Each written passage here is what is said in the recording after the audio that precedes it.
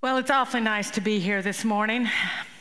It's good to be here in my mother's home country. If you all will indulge me just a minute, I'm going to tell you a little personal story, and I don't see how you're going to get out of it, so I'm just going to go on with it.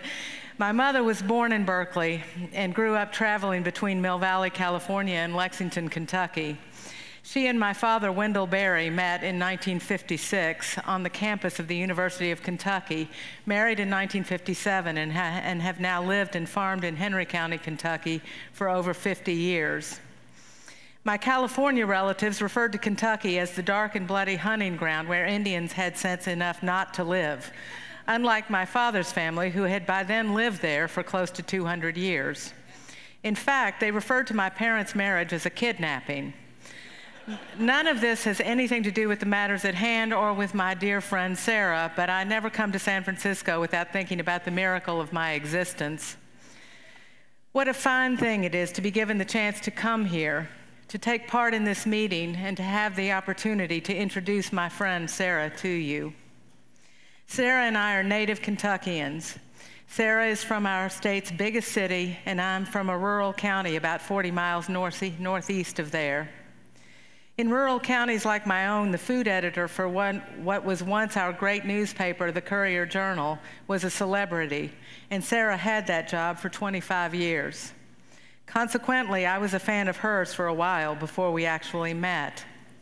I think my first words to her were, "For heaven's sake, don't print that." She had asked my father what he liked to cook, and he answered, "I don't cook, my wife does." What I knew she couldn't know at that time, but does now, was that my mother let no one cook in her kitchen, including me. Sarah did a good deal of excellent work during her tenure at the Courier. Without her, Louisville's thriving farmers' markets would not be as numerous as they are, nor as successful as they are. Her work in seeking out excellent local food and giving people needed information on how to get it and how to prepare it was essential. My family and I were raising and processing pastured poultry around the time I first met Sarah. Sarah wrote an article about us and a year's worth of chickens sold in a couple of days. A generational farmer from an adjoining county told me recently that her article about his CSA, the first in Kentucky, written in the early 90s, gave his business the foundation it ran on for 15 years. I imagine that I could spend my allotted time on stories like this. Her work at the Courier-Journal turned out to be invaluable training for her work now with Louisville's Farm to Table program. Her tenure at the Courier coincided very neatly with the end of the tobacco economy in Kentucky. I'm very certain that no one at the paper told Sarah to take up the cause of farmers who were losing their major cash crop. It was certainly possible 25 years ago to be a food editor and treat food as the marketplace has treated food, as disconnected from the land and the people who produce it.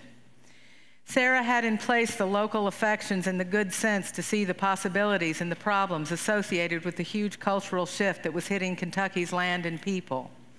The people she helped were tobacco-dependent farmers.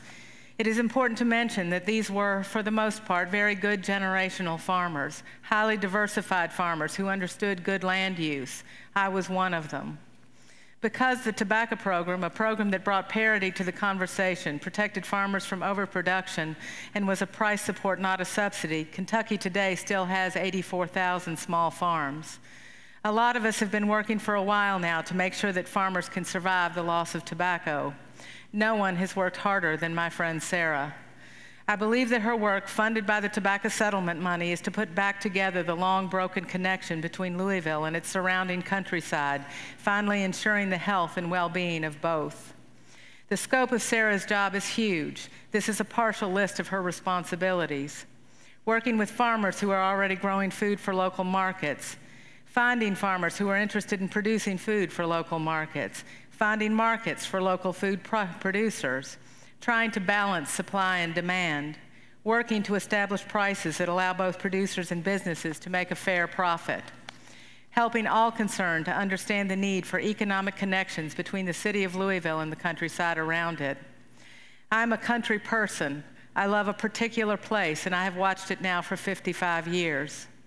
Our present economic assumptions are failing in agriculture, and to those who having eyes to see, the evidence is everywhere, in the cities as well as the countryside.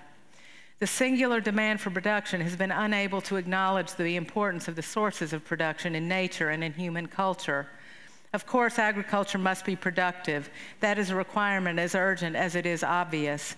But as urgent as it is not the first requirement. There are two more requirements, equally important and equally urgent. One is that if agriculture is to remain productive, it must preserve the land and the fertility and ecological health of the land. The land, that is, must be used well. A further requirement, therefore, is that if the land is to be used well, the people who use it must know it well, must be highly motivated to use it well, must know how to use it well, must have time to use it well, and must be able to afford to use it well. Nothing that has happened in the agricultural revolution of the last 50 years has disproved or invalidated these requirements, though everything that has happened has ignored or defied them. We now see that the demand for local food going up in urban places has met the rural culture coming down. It was bound to happen. Sarah has taken up this cultural work of the highest order, our most necessary work. I have found it necessary in my work at the Berry Center to call people's attention to or back to rural places. The devastation suffered by rural America is not an accident. It is a crisis by design. We will not solve the problems we face now without dealing with the whole problem. Sarah has the indispensable ability to see the whole problem, to deal with whatever needs to be dealt with, and to get things done. She has gotten more done for the place and the people I care most about in the last 3 years than I have seen done in the last 30. She has my gratitude, my admiration, and my love. Please welcome Sarah Fritschner. Thank you.